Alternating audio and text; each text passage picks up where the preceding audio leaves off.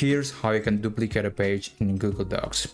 I have this page and I want to make a copy or duplicate this page. The most intuitive way to do that is by just selecting the content from the page and copy it, and then you can paste it on another new page. So let's just do that.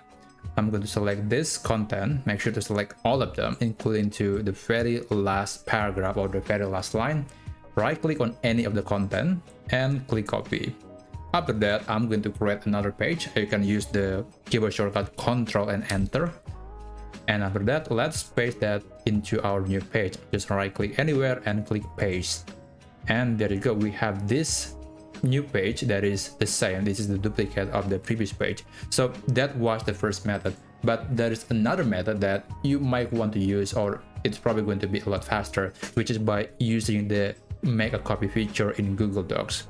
The first thing you need to do, or to be precisely, the first thing that you need to know is that this is probably better if you just want to copy a single page, because this method will basically just copy the entire document, make a duplicate of it.